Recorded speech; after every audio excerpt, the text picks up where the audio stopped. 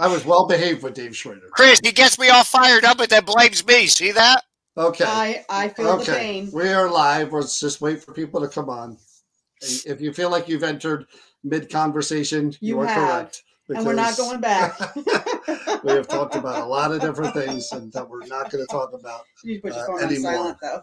So, okay, people are here. All right, good evening, everyone. What is it, Tuesday? Tuesday night, as promised. I can hear myself coming through there. Is that distracting to you, John? No, it sounds good to me.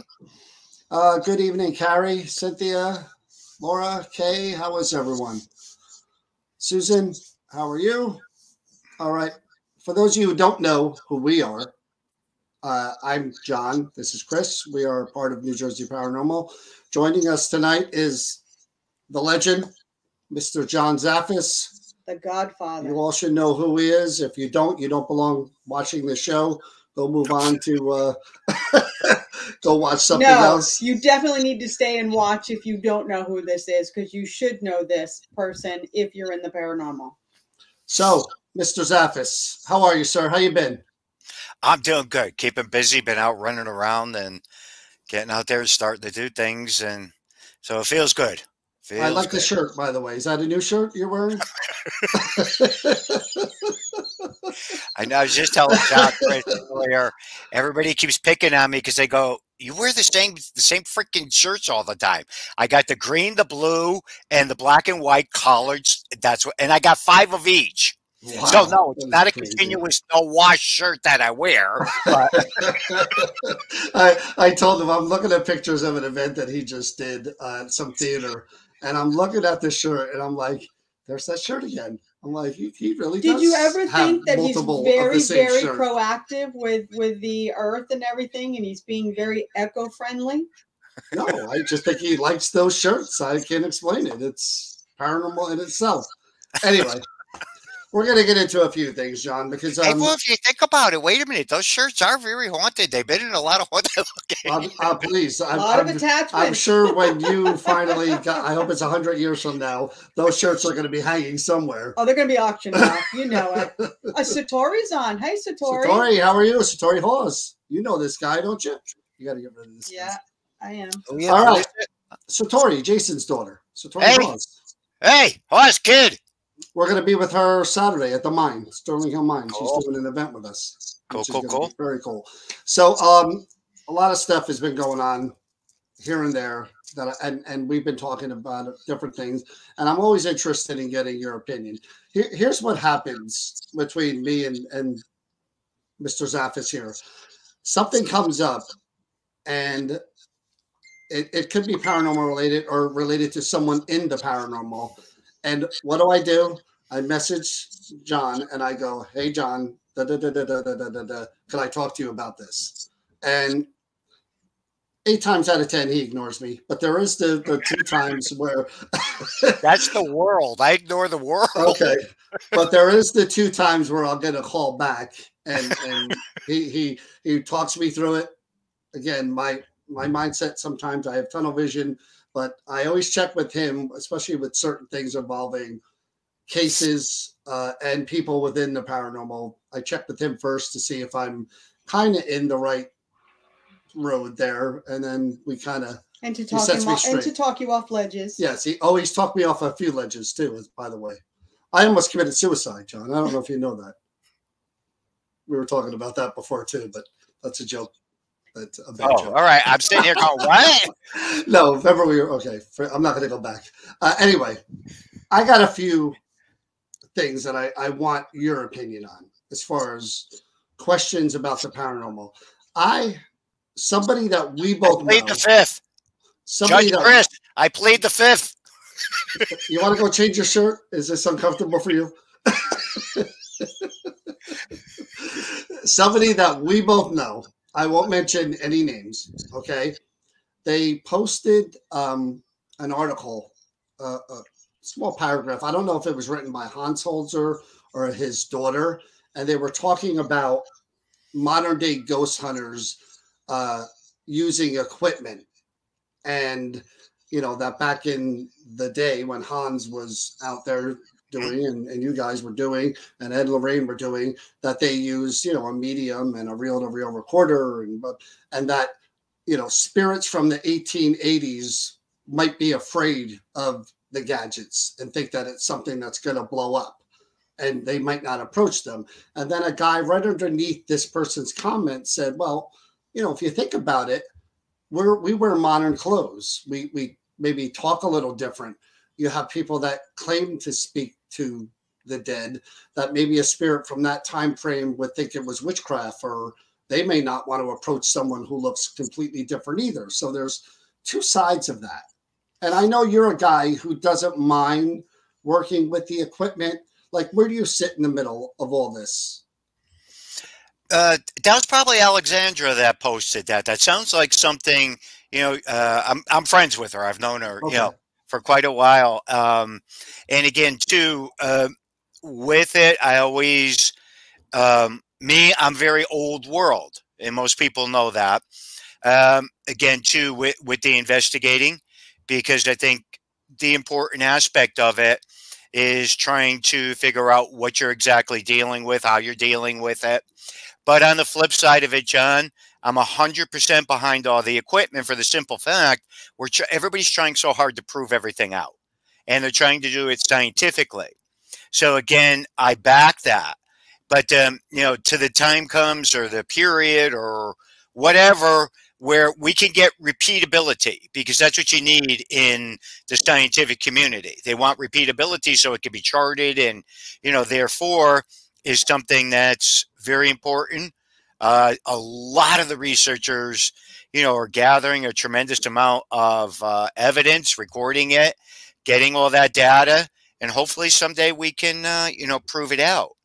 I'm extremely intrigued with a lot of the equipment. I wouldn't know how to turn half of it on, but I'm interested. I'm very inquisitive with all of it. A lot of my team members, horns, bells, and whistles. Most of the groups are like that, but that's okay. And on the flip end of it, I have people that, they're more interested on what they're picking up, what the environment's all about, what some of the history and different things like that.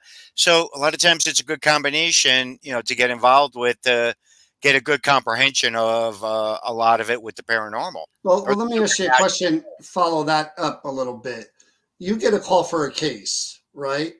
Yeah. The team that you go in with, is there a sensitive or medium within the group? Actually, 1, 2, 3.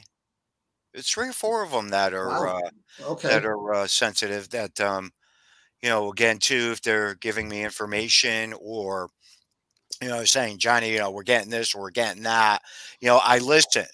Again, because I'm a very firm believer in that, people do pick up on things. It doesn't necessarily mean it's going to be tied in with what's going on the case. No, they could be getting information from something else, or somebody that's with us. So you have to take all that into consideration when you're looking at this, and trying to comprehend and understand a lot of it. I keep an open mind with a lot of stuff. I just do. And at the end, when things are being pulled together, and we're trying to comprehend and understand things, is where I take a lot of stuff into consideration. Before we go too far, there's a gentleman that has been sending us messages for a long time, asking to be brought on to say hi to you. If you could say hi to this gentleman, his name is, and I hope I get it right, Dana Jardina. Hey, Dana Jardina. Glad you're watching. Thanks for always asking. I appreciate it. Yeah. It's always good to have people, still interested in you. And again, this guy's diehard. Yeah, he sends us some messages all the time, but I wanted that to at least give him that. Yeah, sorry we couldn't bring you on. But back to I watched the Ghost Adventures. I don't know what you think of those guys. I know you probably met all those guys. You met everybody. Every one of them. Yep. They're doing. I'm not going to ask you to comment on the show, but just the sort of the premise. They're doing a show called House Calls, where they're actually helping people in their homes that are experiencing things. And this last show they kind of were all about a demon being in the house. And it was because, you know, the man, I don't know if he was the husband, you know, said he felt like, you know, something was kind of making him or wanting him to go into the basement. You know, they were seeing things in the house. I mean, what is the process for someone like you? Because you are a demonologist. I mean, you don't go and you don't have a T-shirt on that says it, but what is the process for you to even consider that something may be quote unquote demonic? It depends on who I'm dealing with. If I'm dealing with one of my spiritual friends, a priest, a minister, or, you know, anybody spiritual, they call me and they go, hey, John, you know, I think there's an issue here. Can you help me out? I'm going to look at that differently than I will from somebody calling me up and telling me they're possessed, or I'm getting an email that they're possessed. Again, I have to evaluate things a little bit differently moving into situations. Right. Because again, it's just a popular thing today that, you know, everybody's got, you know, Satan coming up through the floorboards. You know, again, but if it's a family that calls you and believes that they have something demonic in their home, how do you even validate or you know what I mean? Well, that's where it's important to, you know, my thing is more so than you telling me anything is, you know, going on site to evaluate things. But John, on the flip side, after doing this for so many years, I could tell if somebody is telling me a story and they're making things up. Bingo. You know, you can tell. You just, after a while, you know, it's just, you know, the nature of it. So again, it's hit or miss. It's always going to be.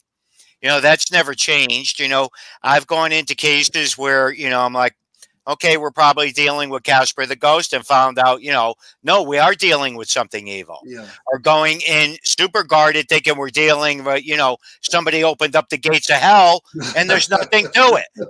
Right. So a lot of it is, you know, your hands-on research with these things. Right. And digging into it and talking to people that are affiliated with it or have experienced something. So there's a lot that goes into it. And I've always said this and I've never changed on it. Demonic cases are far and few in between. I agree. So how do you feel about people just watching these shows and wanting to be a part of the paranormal field, start doing investigations? And again, I think the bothersome thing for me is that when children are involved also is that they start doing EVP sessions and cannot that create your problems? Well, we were talking about that too. We were talking about the concept of people, quote unquote, investigating their own home. Mm-hmm. You know, maybe not with a Ouija board, but doing EVPs in their home. I mean, in theory, could they not channel something in or kind of aggravate something that may have been dormant? I mean, is it again today with a lot of people, you know, due to the TV shows and everything, they don't think twice about setting up, you know, a recorder or something to see if they could capture something. Yep. So, but again, too, it's the nature of it, and I think I take a look at it more as, you know, adjusting, because again, look at how many people have cameras all over inside the house, you know, security systems. They're capturing some phenomenal stuff out there. Yeah. They really are. So again, you know, when I look at it, it's not like it was, you know, before we would say, okay, don't necessarily do something, but when somebody naturally is catching stuff, and then they're like, whoa, look what we caught. You know, and it's like, okay, we've heard noises and blah, blah, blah, blah. Here again, you got to take that step back, look at everything, and try to evaluate it and try to figure out exactly what is happening. Yeah, go ahead. Yeah, no, I mean, you know, it's the simple fact of it, too. You know, you got a location, and people are screaming it's haunted. It might not have been haunted. Right. You get people coming in and out of there, the law of attraction, the law of recognition. Thus, you're opening up the doors and you're going to bring spirit in. Bingo. So, again, it's the nature of it on looking at it from a lot of different perspectives. So, I try to keep a neutral ground because it's just gotten to that point now where when trying to evaluate things or look at things, it's more of again, it is what it is, and it's only going to get worse. Oh, I know. See, the reason I said that was because I met a guy who had bought a quote unquote haunted object that didn't have a negative attachment to it.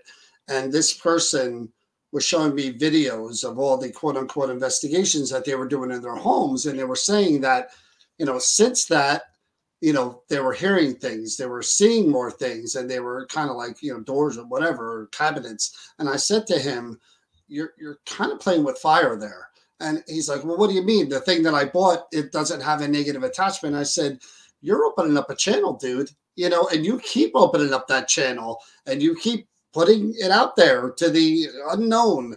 Hey, I want to talk to who's ever listening. Hey, who's ever here around me. Hey, come in and talk to me. You don't know how and why and who's listening. See, I don't have a problem with people doing that, but what I wish people would take into consideration when you have young children, you sometimes you might, there's just like you don't want them playing out in the street. Yeah, but it's still the same with older people as well. You could still attract something that you can't handle. But when children don't have control, at our homes, this is how I feel. This is my personal opinion.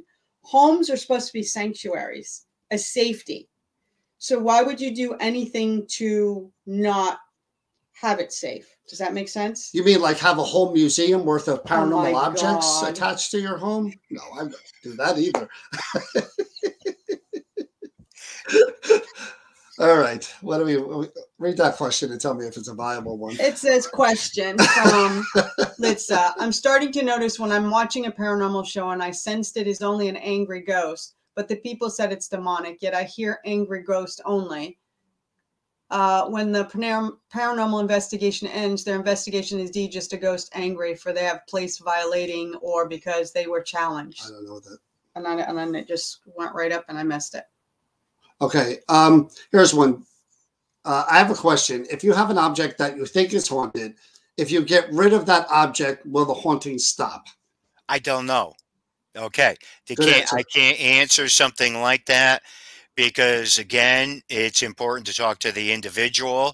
Is there activity in the home? Is there something to do with the land? Is it the item? Is it the person? There's so many things that you have to take into consideration. Because what I like, the one thing that is always interesting and intriguing is the fact that somebody, I bought this wicked occult item. They killed 10 people with it. I brought it home. Now I got activity. You think? Yeah. I mean, again, it's just the way people view things and the way they look at things today. It's so different. Everything's so different today from, just even 5-6 years ago, the way people interpret things, the way they look at things. And well, a lot of people want it. You know what I mean? They want it until they got it. And then once they got it, they don't know what to do with it. But everybody's watching these shows. Everybody has an interest in the movies. And absolutely. And everybody wants to say that they have a haunted house. This is a good question. Laura wants to know, can John Zaffis describe a place he went to that really had demonic things happening, and what the difference is between a demonic haunting versus a regular haunting? Again, it takes your time, it takes research to dig in to find out exactly what is happening to be able to determine something like that. There's no clear-cut answers to some of the different things that, we deal with. I mean, okay, a good example is years ago when a person got scratched or pushed or shoved, we all thought it was a demon. We didn't know any better. But again, as you advance and you're involved and you understand different things, I mean, if somebody was a mean, rotten, drunk, abusive person in life, they're going to be like that as a spirit. Yeah. So thus, I've, evaluate and look at things and try to take everything into consideration when determining stuff. I mean, when you go into a home that is legitimately filled with, per se negativity or something demonic, you know. Right. You know, you don't need Whoopi Goldberg to come in there with you. You know. If you have to ask, it's not demonic. Whoopi Goldberg. Exactly. So again, 90% of the time with a true, you know, situation that's on a negative level, these people are usually legitimately scared. They don't want a whole bunch of people coming in and out. They're fearful for their kids. They're fearful for a lot of different things. Something like that, I'm going to look at a little bit, you know, where I'll go, okay, there's something to this. Yeah, but the demonic stuff, again, I'm just basing this on things that I've seen and things that I've read. And I've never dealt with anybody who I thought had an actual demon in their home, although I've dealt with some who were told they did, and it turned out to be malarkey. But those type of cases, and I'm sure Ed and Lorraine may have worked on one or two or more, is it about more the individual being affected than it is kind of the home environment? Environmental, yes. Okay, if you're talking when it goes down the road of demonology, right, and we're talking a situation of whether it's the land or the house, right, or the individual, right. Even today, again, I would more so look at the situation. And a lot of times when evaluating or trying to comprehend what's happening, you will find out it's the person themselves. Right. It's not necessarily the environment. So again, that has to be looked at and just take into consideration. You know, again, it's hard to evaluate a lot of times 1, 2, 3. You know, because I laugh at that because all of us hear the same thing. Come over my house, get it out of my house right now. I don't want it here. Yeah. I don't know happen like that. How it happened. I said, you can't just, you know, and I don't have 911 dial the exorcist on speed dial. I just don't have that. What, you mean you can't get rid of it just by saging? See, that's what gets me too. I can scare away humans more than I could scare away a demon, probably, but I've used sage, and I've used it a bunch of times, and I see, you know, other people on shows doing it. But again, you know, it really is, you know, I've seen it, I've used it, I've had good results with it. Sometimes, other times it was like a Band-Aid and things got better, and then they didn't remain better. But I don't know, again, in my head, how, you know, like you said, an instant fix. You're in the house, they're dealing with all this stuff all the time, and you're walking around, you sage, open the door or the windows, and the spirits are gone. It's way more than that. You're dealing with, like you said, the family dynamic, the people that are living there. You know, you can't just, there's a lot take care of it in an hour, like they show on TV, like an hour episode. There's a lot more to it. I know, but that's, you know, again, that's why I think I came to terms with, you know, probably so much, you know, between, you know, watching TV shows or the movies or anything. It's Hollywood, you know, again, and unless you're in the background and you understand how because I call it the machine, how the machine operates, how the machine works, you can't compare that to what we do with investigations. I mean, we see people posting it, we hear people talking about it. You can't, you know, take a reality TV show that's out there that does, you know, paranormal shows or anything like that and really compare it to, you know, what an investigation is in detailing to the depth and what else goes on. Again, you know, that's what I say to people. You know, they say, how can you stay so calm with so much of this? Because I've been around, you know, the knocking and the shredding and the tearing apart, you know, my entire career. I watched what Ed and Lorraine went through. Yep. There wasn't anything those people didn't get that wasn't controversial. Right. You know, any case that they got involved with, you know, it ended up being controversial behind, you know, and, you know, that's the nature of it. But again, you know, they took that chance. They went public on stuff. And again, 90% of the people out there today wouldn't be doing what they were doing if my aunt and uncle didn't do what they did. They broke down the barriers. And that's 100%. You and I were talking about this on the phone the other day, and I don't want to rehash that conversation, but you're right. I mean, when you're the kind of pioneer of something, and they were going out there with the intent of helping people when there was no one else out there really. There was some, but Ed and Lorraine were out there to help people. I mean, they were really trying. These people had issues. It's not like today where there's 100 paranormal teams at any given state. Back then, it was, who's going to help you if you're dealing with a real issue in your home and people think you're nuts and your neighbors think you're nuts and the cops think you're nuts? It's like you said, they were the pioneers. Well, your own family would think. But of course, people are going to question. They still do question everything that we do, and because it's not as much. Not as much because it's more mainstream. The barriers have been broken. And again, too, Ed and Lorraine, Hans Holzer, I mean, Barry Taff, a lot of these, the old timers, when they would do things and put things out there, they basically had laid the foundation for a lot of things.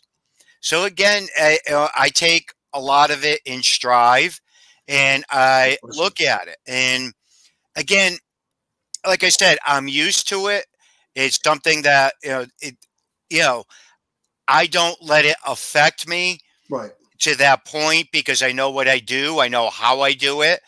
I know I've worked on hundreds of cases with Ed and Lorraine that never went public. Nothing ever, they went in, helped the people, did what they had to do. I've been with them when they've been with clergy friends of theirs or spiritual friends of theirs. Those cases have never gone public. Right. So, I have to look at that, very openly, just like a lot of the other old time researchers. I know there's cases that they've done that never went public or came out to the forefront. So, with that, when people decide to go public, and I am witness to this. I am witness to the simple fact of watching Ed and Lorraine State of the Family. You go public, you're going to have problems. You're going to have issues. You're going to have this happen and blah, blah, blah, blah, blah. And again, it's the nature of it. And it's just like anything else out there. Once that occurs, once that happens, you can't turn back from it. And sometimes it gets very difficult on people. It causes a lot of issues, causes a lot of, things to occur. But again, it's the nature of it. It really is. Because even to this day, I'll still have people, go at me or, say different things. And it's like, it is what it is. I know what I know. I understand what I know and understand what I do. So therefore, it is what it is. Right.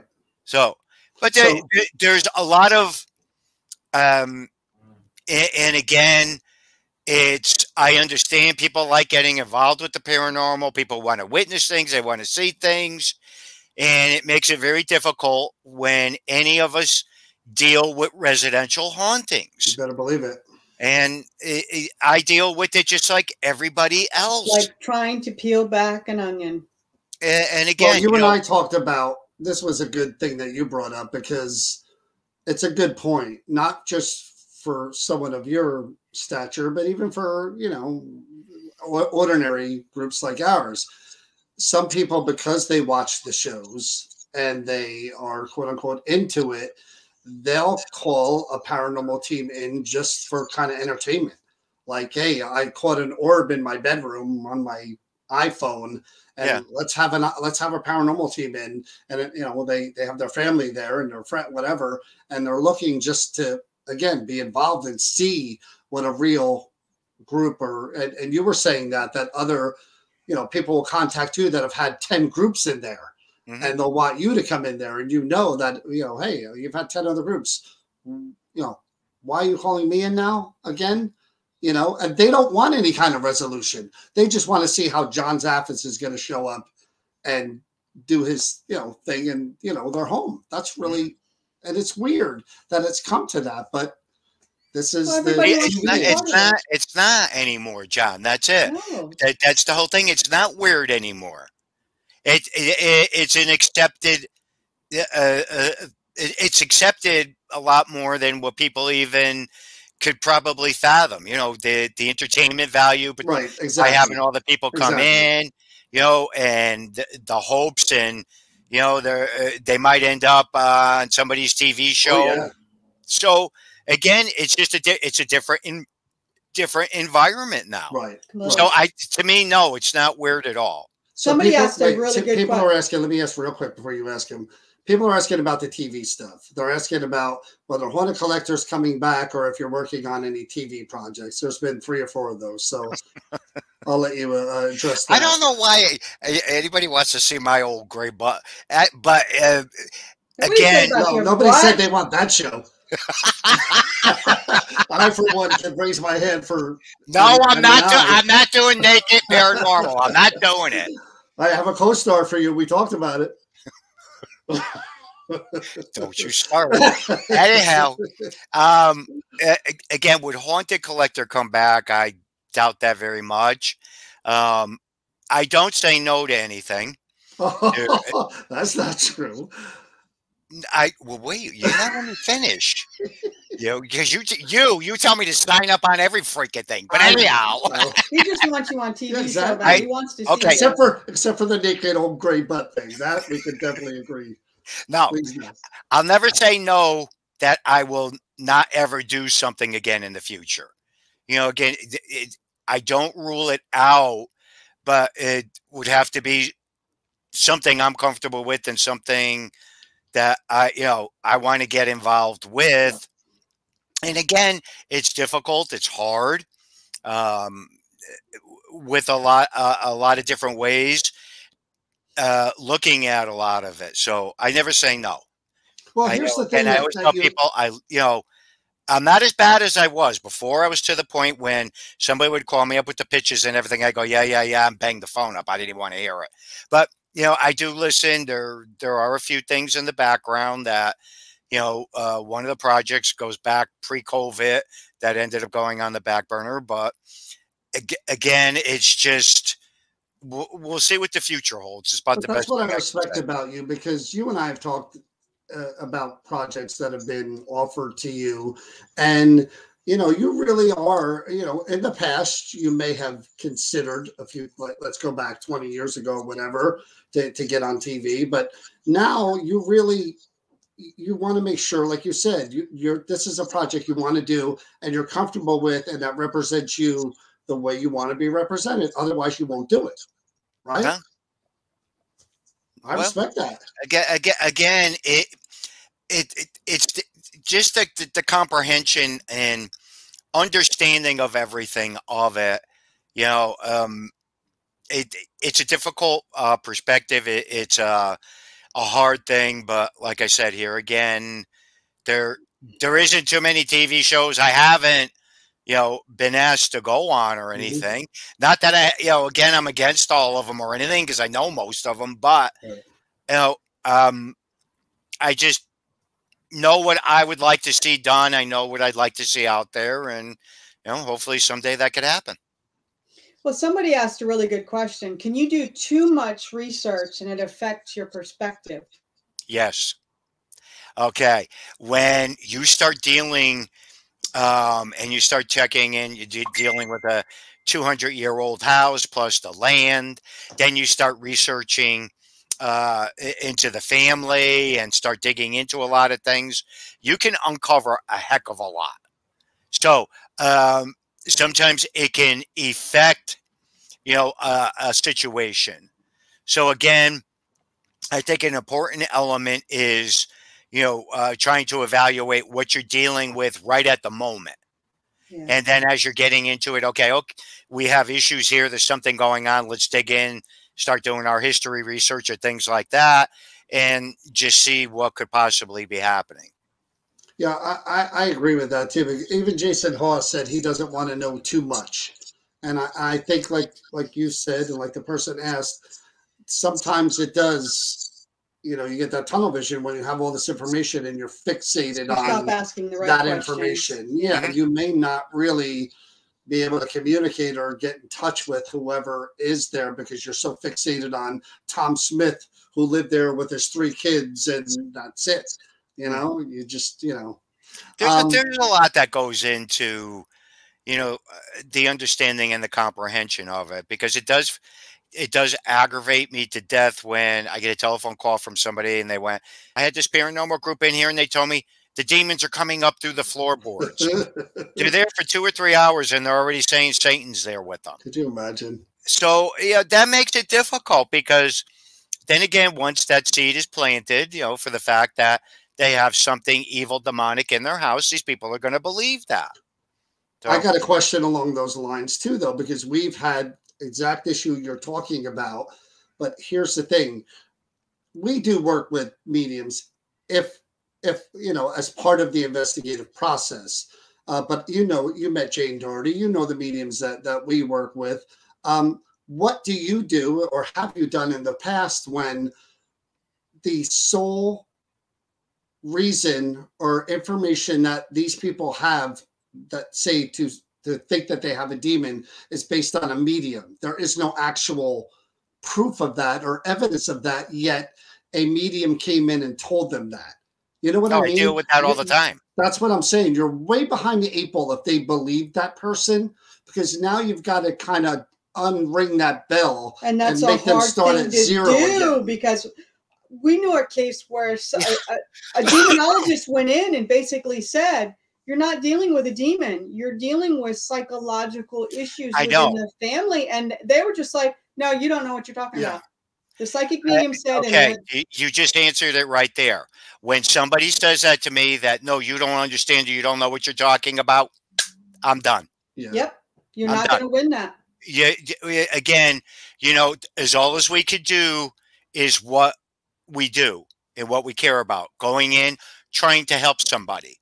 And like the old saying goes, you can walk the horse up to water, but you can't make them drink it. And that's exactly so. Therefore, when people tell me, but I have to help them, you can't fix people. No.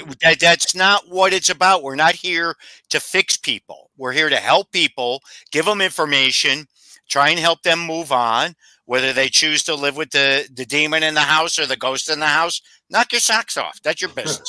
I got a call from a woman who was a grandmother, and her 8-year-old grandchild was doing a summoning circle. And I stopped her there and I say, please explain to me how your 8-year-old grandchild knows how to do a summoning circle. That makes no sense to me. Okay. That tells you right there.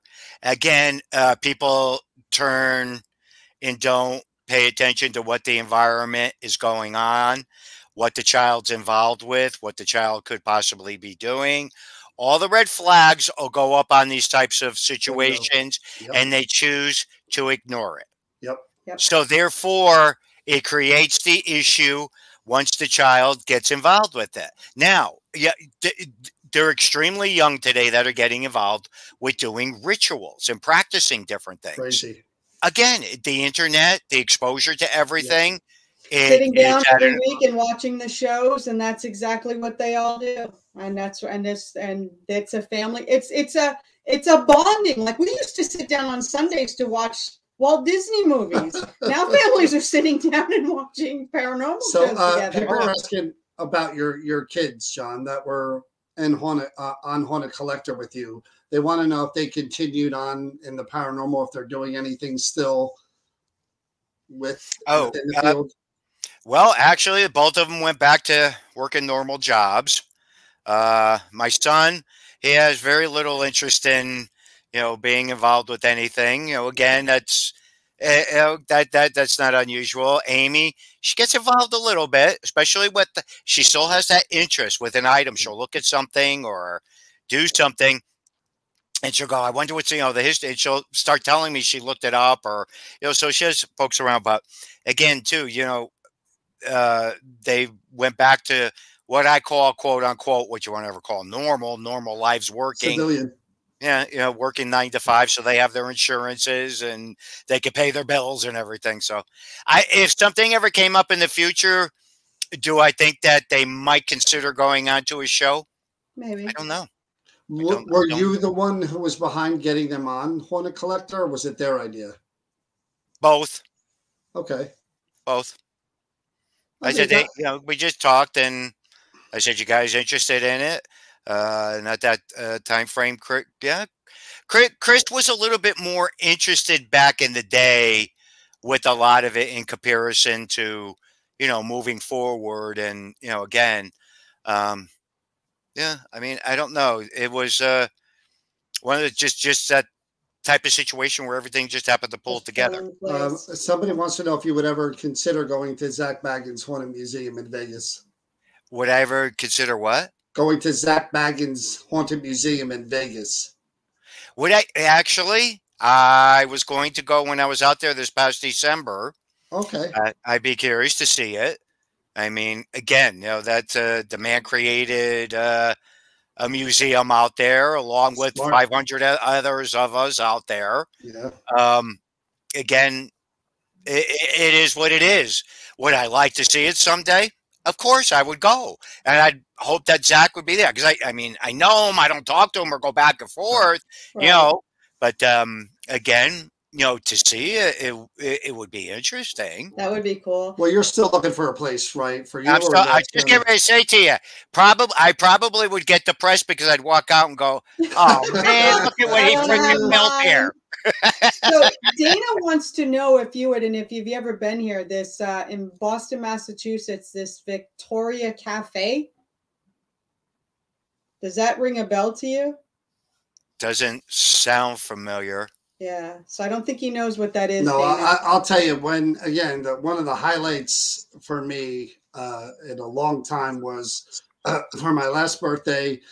Chris arranged it with John for us to come up to his home. Met his wife Cheryl, who's really funny. We had dinner with them, and I got to go into the Fortress of Solitude at John's museum there. And I got to look around, and I know even people that when we were talking about interviewing this time, they were saying, do you think you'd ever go there and do some kind of live interview with him in the museum? And I said, of course I could ask him that, but I was just thrilled. And they're like, well, what was in there? I said, everything is in there. There's no way I could tell you because there's smalls, there's mediums, there's large, it's everywhere.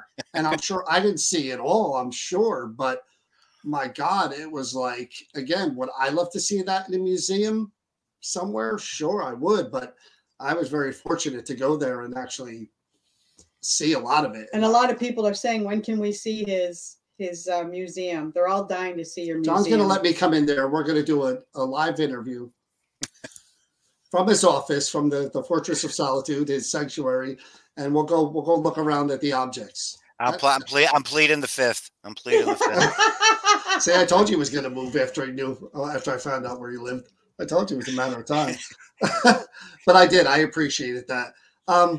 Another thing that we were kind of talking about too. Somebody asked a question too about angels. Do you believe in angels? They want to know if you've had an experience with an angel. Yes, I believe very strongly in angels or the angelic. No, there's no doubt. See, the one thing with the comprehension with angels, or the way people view them and look at them, they don't have a halo and they don't have these big fluffy wings.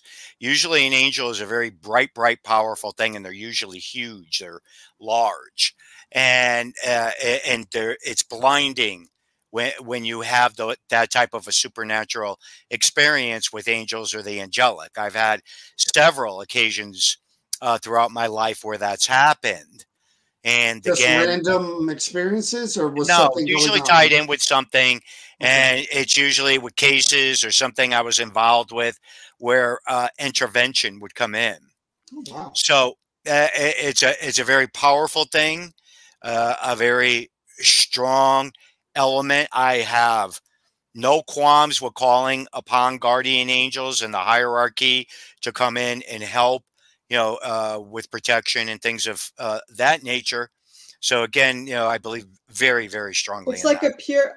If you were to describe it to people, and I've experienced it when I was younger, it's like a purity of light, an absence of color, and everything you could possibly imagine.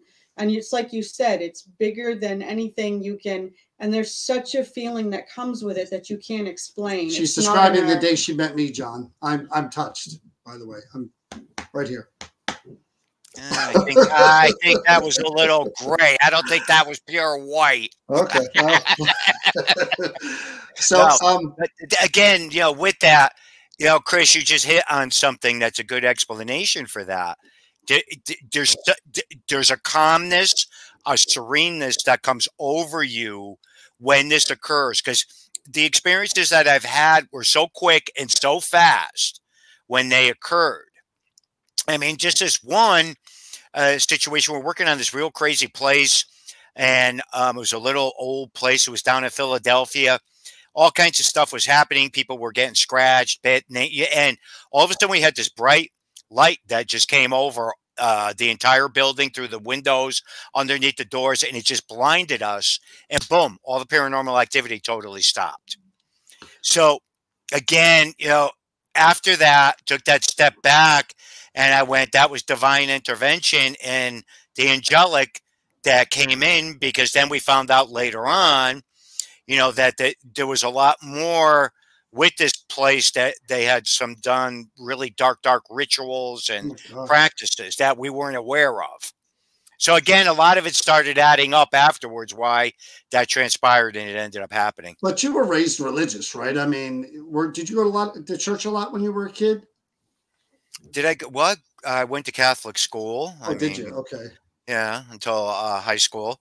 Again, I am a religious person, right? But I'm very analytical. I'm very open.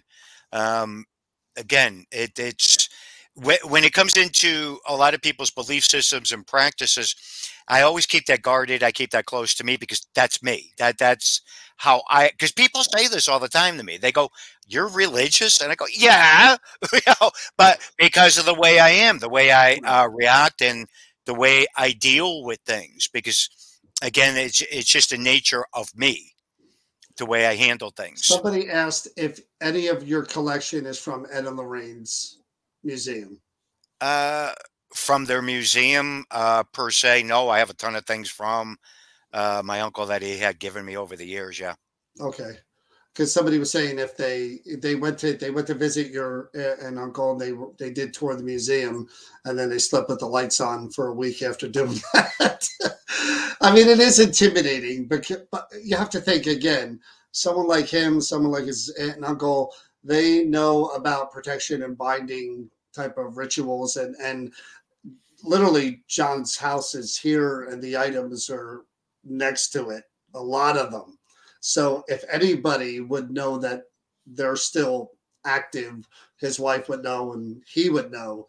So, I mean, I went in there again with full confidence that I wasn't going to take anything home with me or have any lingering effects, but yeah. That's because he has a process. Yeah, but it is intimidating to be around that many things that people either believed had some kind of attachment, or you yourself kept because you thought there was something there. You know what I mean? So this is really ghoulish, and I'm sorry to ask it, but I think I did ask it when I was with you. God forbid something happens to you. Where would those objects go? Your house. This is true. No, this is very, very true. They would not. You heard him. I have it on tape. I have it on tape. A lawyer, that'll stand up in court. Now that's the running joke with my wife and the kids. They say that all the time. You better get that stuff taken care of. There's stuff out there that we don't even understand where it came from, because you keep everything up in your head. So that's one of my main objectives, or main things that I'd like to see done. I'd like to have the museum established to get everything squared away, so it can keep going. After I'm gone, I'd love to see that happen. Somebody asked this question of me, and I had to think about it, and I always wonder what your opinion is. Are there places that you think, or that you would not investigate because they're kind of taboo? I mean, and again, I don't mean to sound like a ghoul here, but let's say like 9/11, the site of 9/11, the Holocaust, type of. Would you ever consider, if someone offered you to go fly out there to investigate, would you do it? Well, okay, that 9/11's an extremely good example of that. I have not investigated that. Okay. We had stopped, several of us, on the way back from doing an investigation on Long Island, and everybody wanted to stop. And I was like, okay. And we all got out of the car. We parked near the little church that remained standing. Right. And the only thing I was ever interested in was taking a picture of the memorial of that cross that was in the background. And I did. Right. And I had some dark energy that showed up in it. Get out of here. I lost several friends in there. I lost someone I was working with in 9/11. I knew cops, firemen that had. So again, it's just me per se. I have no interest in investigating that. I just don't. And I feel the same way. Yeah, it's just, there's places like that. I just don't have that big of an interest in it. Somebody else wants to go do it. That's up to them. But in 200 years, it's going to be like the hot spot of hot spots. You know what I mean? But I think there are places where, I mean, you've investigated places probably where murders have taken place. And I've been in a few of those places. And we don't really think of those in the same way as we do these historical, tragic, there really are off limits as far as I'm concerned. I wouldn't want to see anybody there with a digital recorder, although I could see some of the family members would be open to it, but who knows? But there are places that are. Yeah, there's just places that I just don't have an interest in going to or investigating. But again, like I said, that's me. And it's just, again, there were a couple places that they were trying to line up for the show, and I told them I wouldn't do them. Yeah. I just didn't want to go. Do you ever remember like a holy crap moment where things were being thrown around, or like really it was intense, and you were, I don't know, maybe just starting out or whatever? Did you ever get one of those moments where even you were kind of intimidated by what was going on, or because Ed and Lorraine were there, you never really? No, I think, no, I've had several of my own personal cases that had nothing to do with them, where there was intense activity, especially poltergeist cases, where furniture getting moved around. One case I had done where it was literally raining inside the house. Get out of here. Yeah, and I have a Winnie the Pooh downstairs from a poltergeist case that was moving all over the place. Yeah, you saw that. There's a multitude of different places where the activity takes place. I was involved with a case with Debbie and Larry Elward where a woman literally levitated during the exorcism.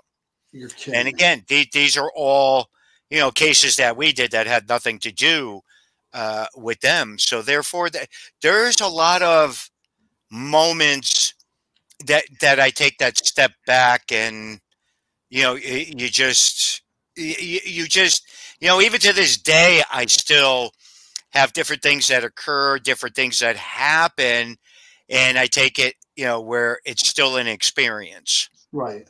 I mean, I got to tell you, again, if you really think logically of the power of the beyond, whatever you want to call it, the spirit world, in some cases where if you're someone like me, I'm not a sensitive on it, and what they're capable of, it really is intimidating sometimes to know that maybe they could see you, but you can't see them, and they have the power, the ability to throw things and move things. And like you said, to attach to people. That's another question I was going to ask you. Have you ever felt like you had an attachment that you brought home and where you were physically affected after? Probably quite a few times, I would say. Really? Again, I don't think twice of anybody, especially my spiritual friends, of them doing blessings or, anything around or protective of me or the museum or anything else. Again, when you say attachments with things following, I call them hitchhikers. Right. I always have, always will. Does that occur? Does that happen? Yeah, it's probably going to continue to happen to the day I get out of this work.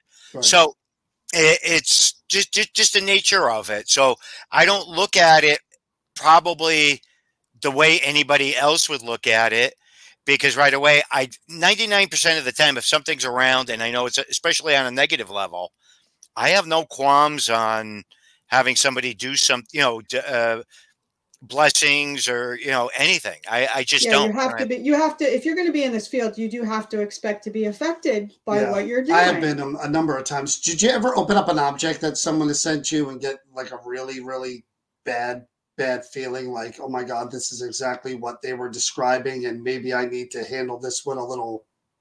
Yes, and I learned my lesson. I learned my lesson with that very good years ago. A dresser, a 3-drawer dresser, came in from this very prominent doctor, been in his family for several generations. It came from the farm. They sold the farm off. They took the furniture out, and everybody kept taking this dresser and putting it in their house, and they were having all kinds of crazy paranormal activity. So I was on the phone talking to him, and I'm going, well, you know, just might be something attached to it. Little did I know he sent it to me. Oh my God. Okay, it was big, and without thinking, I dragged it into the garage out of the driveway, opened it up and everything, and tried to pull the dresser out. Ended up cutting my hand, ended up whacking my leg, cutting my leg, dropping it on my foot. Oh yeah. Because I didn't take any precautions before I opened it up. And it dawned on me afterwards. I was like, that was the dumbest thing that, you know, I could have possibly have done. Here again, was it paranormal? I don't know, but awful coincidental. Ended up getting cut, dropping it on my foot. Then we pulled the drawers out. And then I'm looking underneath one of the drawers, and there was a whole bunch of different symbols underneath. I had taken a picture of it, sent it to him in an email, and he goes, John, we never even knew those were there. Oh my God. Anyways, it was pretty hardcore. So he goes, well, now I'm glad I sent it, you know, off to you. He goes, because I never even knew. And he said, and he asked his other siblings if they ever knew the markings were on underneath the bottom drawer, and none of them were aware of it either.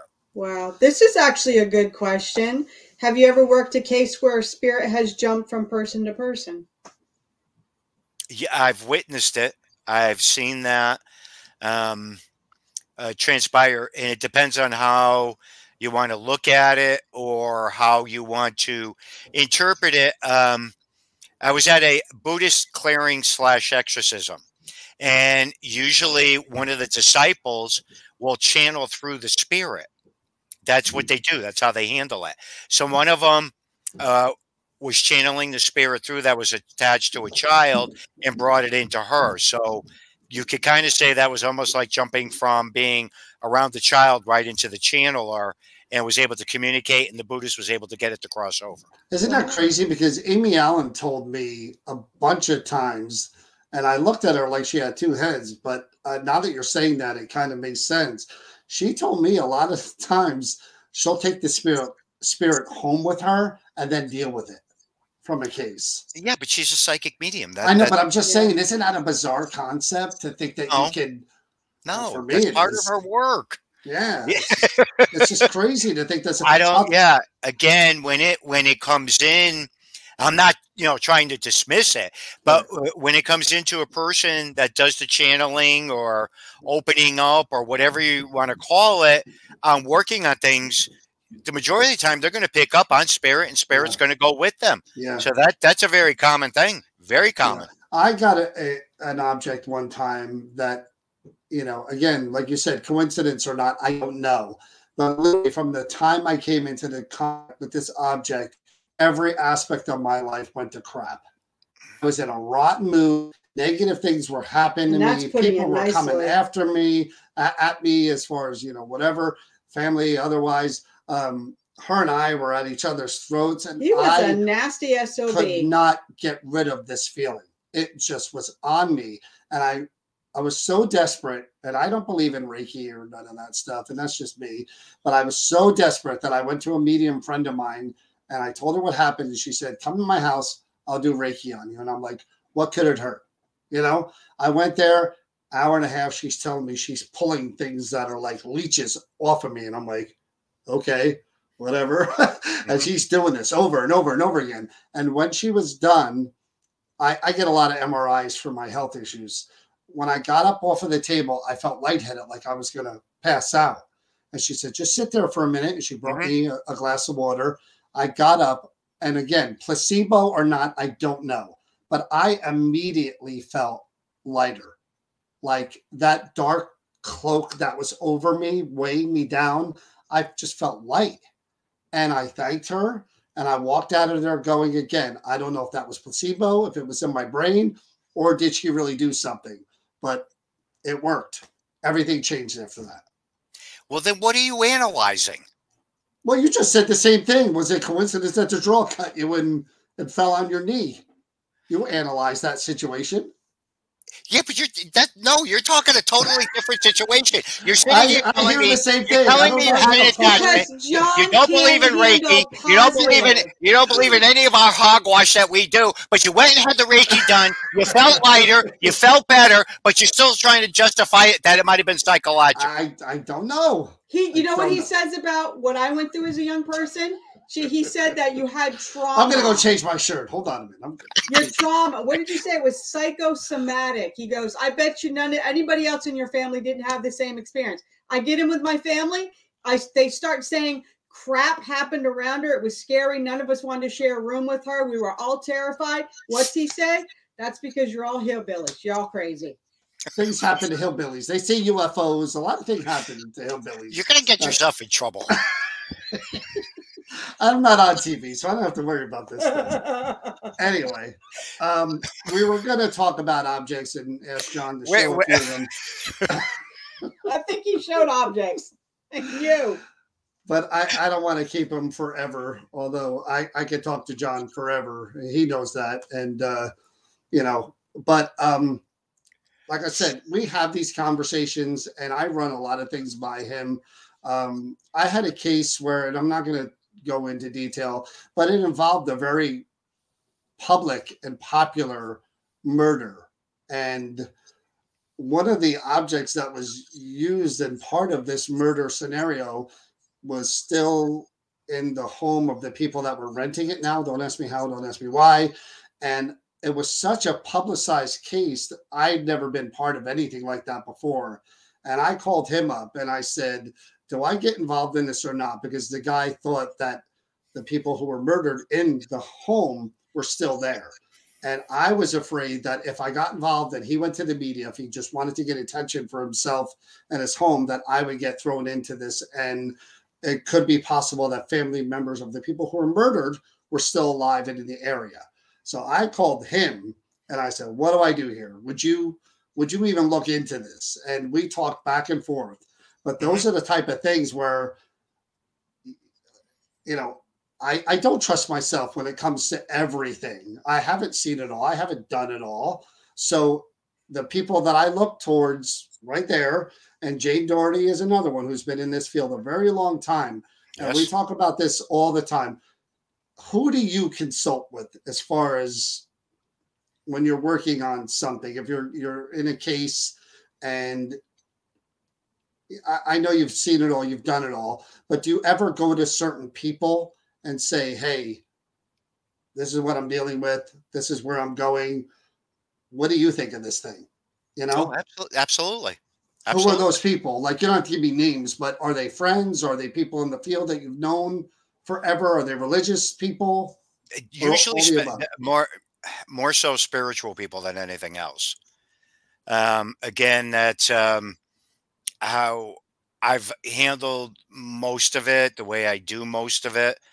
And I do that to this day. I don't have any qualms with picking up a phone and, talking to one of my spiritual friends, or, someone that is in between with that. Or I have several very good friends that are very gifted that aren't directly involved with the field that help me out with cases. Okay. So they want nothing to do with the field. They don't want to get involved with it. So there's a lot of avenues that I look at, but I think, again, and I learned this many years back. If you get involved with something that's high profile, or something that I think is, going to put me in a situation I don't want to get involved with, I won't get involved with it. I just won't. I mean, there's situations out there, I'm sorry, that you have to use common sense. Right. And if you don't use your common sense, I think you're going to go in and, check something out and get involved with something, and there's not going to be any retaliation, if you will, you're looking at it from the wrong way. Because here's a good question, and again, this relates to you completely. Although I'm going to take your question and tweak it a little bit because I think it does pertain to him. Why, when somebody sends you a haunted object, or you get that object from wherever you are, and this is a question I'm sure a lot of people wonder, why don't you just destroy it instead of doing what you did, keeping it? Can you destroy a haunted object? The only thing I always recommend to a person when you're dealing with a haunted item, don't burn it, don't break it. If you don't want to, send it to one of us collectors, there's a bunch of us out there today, you could bury it, and do whatever your belief system's over, or throw it into a body of water. The burning of an item can release, if there's something attached to it, and it could gravitate towards you. So if you have a spiritual person that knows what to do with that, an indigenous person, they believe very strongly in burning those types of items, but they know what to do and how to handle it. Right. So again, just for the average person to do something like that, you could be opening up and causing more problems. So that's a good point. Destroying a lot of the items isn't going to make it go away. Haunted items have been around for thousands of years. I mean, predates everything, as far as I'm concerned. But again, keeping them and doing the bindings and the prayers is what I normally do over a lot of them. Sometimes there's a lot more that has to be done over them. I really started collecting because my uncle's one that got me freaking going on it. Gave me this little tiny statue, threw it in the back seat of the car, and he goes, "You want that?" And I go, "What the hell am I going to do with that?" But that made me go and pick up books and start reading about haunted objects, and that's how I got involved with it. Right. So. It makes a lot of sense, though. Again, the burying part. So you're saying if you buried it, whatever your belief system is, say a prayer, just to kind of seal it, protect yourself and keep it where it is, right?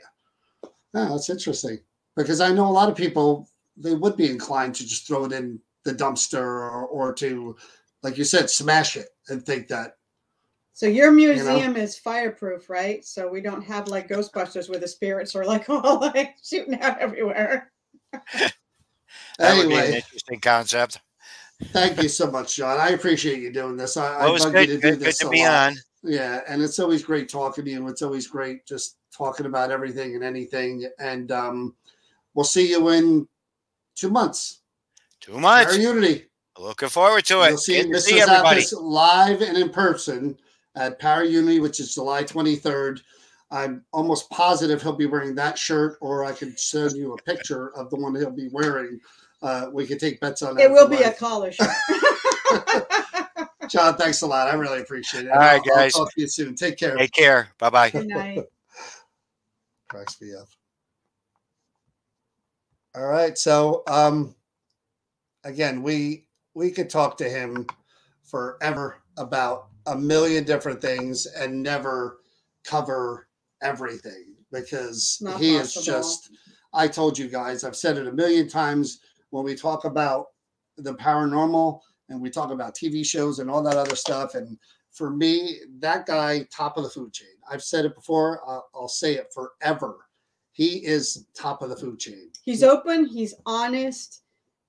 And I love the fact that he has moved with the times. He understands that there's it's an evolution of things changing and documenting, and he's on board with all of this stuff, and that's really amazing.